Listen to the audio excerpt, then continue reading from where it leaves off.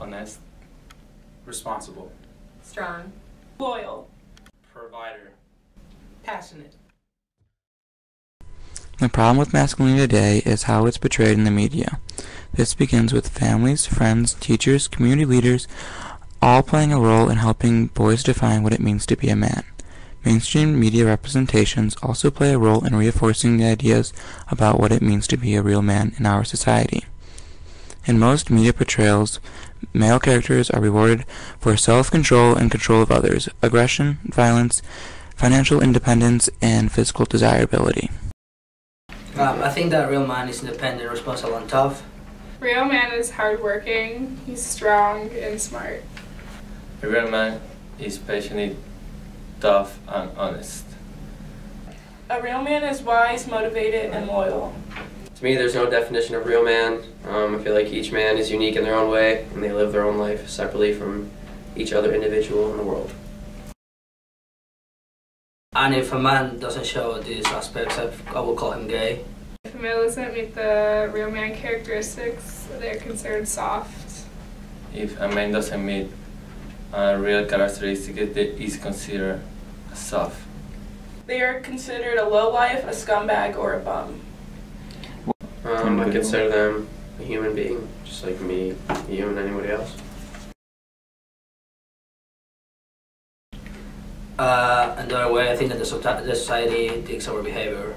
My judgment on a real man comes from mostly the media and just like growing up, like what the social norm was.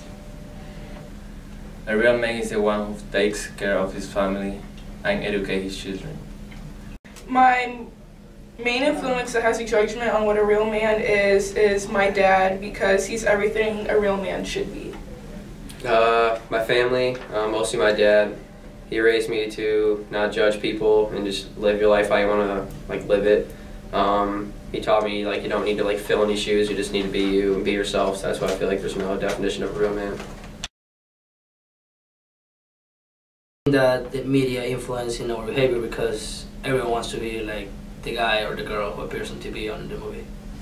Yeah, I think the media has an influence on what a real man is because it gives them something that they have to strive to be, I guess. I don't know. And in the media there is this stereotype of the perfect man with an athletic body and cute face. No, because the media always over-exaggerates things, and I feel like a real man isn't going to be someone on TV acting and pretending to be someone they're not. Yes and no, but that's to a certain degree. So say if I see David Beckham on a commercial with cologne, I mean, looks good or whatever, dressed nice, I don't think that's a real man. I just think that's what they're trying to promote. So I don't think you can really promote what being a real man is through social media and things like that. Since I said everyone's different, there's going to be different ways of perceiving that information. As you can see, the majority of students' views on masculinity have been completely skewed by the influence of the media and a stereotypical definition of a real man. Today in social media, a popular app called Yik Yak, shown in this picture, shows that people's opinion on what a real man is that of the stereotype that men must be tough, and if they show emotion, they are soft. Today, unhealthy body images are common among young teens who are brought up in a society that puts importance on beauty. From the very beginning, we see images of beauty that can change and shape who we become. Disney is one of the first experiences we have with these ideas of beauty.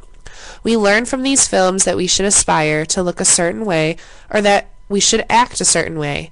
Boys are shown how men should act and what they should look like if they want to be a real man. Girls are told that they should aspire to be a princess with long hair, a small waist, a large bust, and that a man will always rescue them.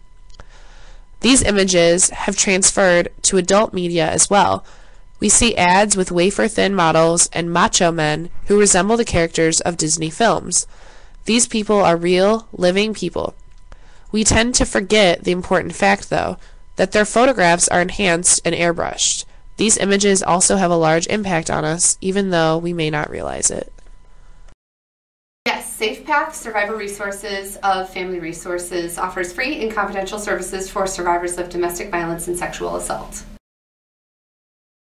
Yes, and this goes back to the training that I spoke of. So we have this advocacy training. On the Illinois side, it's 64 hours, and on the Iowa side, it's 30. And that's required in order to become a certified advocate. And so advocates respond in crisis, and so this training is extremely important. The volunteers go through it, staff go through it, community members that provide any sort of support or education have to go through it. And so that's really central to my role at Safe Pass, so that's why I keep plugging it. But it's extremely important throughout this training that we're hitting on these issues throughout. So, you know, gender stereotypes and changing the norm. We start with feminism, we go through sexual assault dynamics, domestic violence dynamics, we talk about power and control, which is fundamentally why these issues exist. And then we talk about, we end with prevention, because prevention is hopeful, and you know, you're learning all this stuff that's really sort of, yeah, we have seen such change just in having that conversation. We've had college students who have taken the class, have gone back to their schools, created, you know, sexual assault awareness groups. They've started meeting with faculty to have conversations about how they can make campuses safer.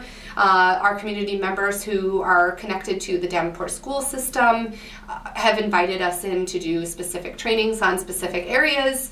And absolutely, I mean, there's definitely a buzz about this around town, and that's really exciting because we can't do it alone. And it takes everybody, no matter who you talk to, that you are a bystander and you sort of get out there and promote this stuff. Because, you know, women have been having this conversation for a long time, and we're ready for our partners, our male partners, to get up there and have that with us. Absolutely, and if you think about the battered women's movement, it was a grassroots movement, and so it started in people's basements, and you know, word of mouth, and I know this person, and it spread over to this town, and then everything started small, you know, and you can't have these kinds of conversations on a macro level. It has to be, you know, these two people agree and they start something up, and then they bring in community members, and then they champion that effort with this particular organization, and yeah, it has to grow slowly, I think. Otherwise, I'm not sure we're ready for some big change, some big solutions to a problem like that. Some solutions, such as the Promise Keepers, which were a group of people that held catalytic events for men, challenging them to embrace their calling to lead their families, churches, and communities in worship of and obedience to Jesus the Messiah. Although the Promise Keepers did not work, and they had a rise and fall. The rise and fall of the Promise Keepers provided insight into American culture, showing that Americans suffer from what might be best described as a collective form of attention deficit disorder. Our society changes with such rapidity that it is a real challenge for any group to command sustained attention in the public eye. Social life in 21st century America seems to be more liquid than solid. A micro solution to this issue is to have small groups like families, churches, and friends getting educated on these stereotypes in the media of what a real man is, and begin to show people the truth of being a real man that's not the stereotypical one the media enforces. A macro solution to this issue is to begin showing more real men in ads and on TV that aren't the stereotypical type that the media enforces on us. It could help people to form a new definition of what a real man is that's not the stereotype we have all been taught.